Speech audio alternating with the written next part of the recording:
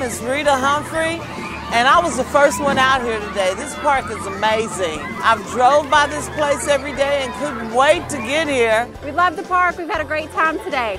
We needed a quality of life atmosphere in downtown Paris. A community atmosphere will bring people together.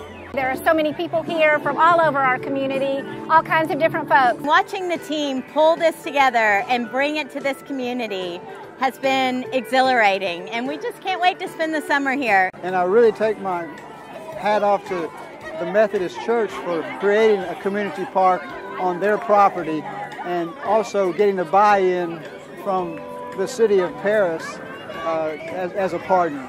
Are y'all excited? Yeah!